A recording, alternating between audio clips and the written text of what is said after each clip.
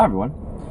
So currently I am stuck in traffic and it is not that fun, but just want to go over a few things. So firstly, there's this problem I have, and I'm terrible with dates. Absolutely horrible with dates. I can do the Sunday, Monday, Tuesday, Wednesday thing, and I'll have no problem with that. But once you tell me it's the 13th that this is happening, or the 18th, I'll forget.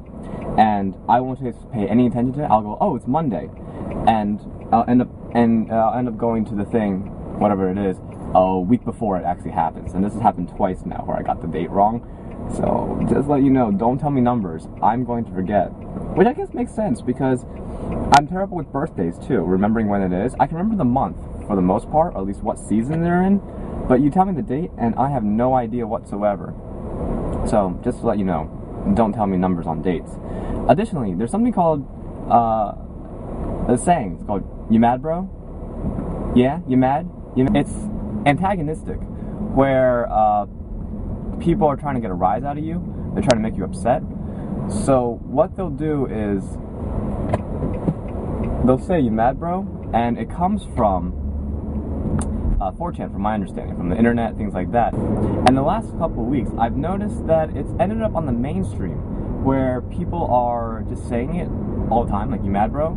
I've noticed it more so in internet games, although it does come from the internet, but a lot of people are saying it. Well, now people are saying it quite a bit, more than I'm used to, and it ended up coming from Jersey Shore, the television show, and I guess one of the characters, guys there, has been saying it enough where it's now popular to say, "You mad, bro?" and get people upset. So, again, I've known this for a couple, maybe like a year, maybe 2 years now, because my friend says this all the time, and it got me terribly, terribly annoyed. But now everyone will say it. Secondly, there is this term called epic. Originally, from my understanding it, epic is awesome, and also epic fail, which means terribly, terribly awful. This term epic, I just noticed, has again hit another thing that's hit the mainstream. And this thing that hit the mainstream, I saw on like an advertisement, and it was for Parks Casino, and it was just saying, come for an epic time, something like that. So it's another one of those words that a lot of people aren't using it, but one of those memes that kind of just came around, M-E-M-E, where people are just now saying it all the time is in the mainstream. So I'm kind of annoyed about that.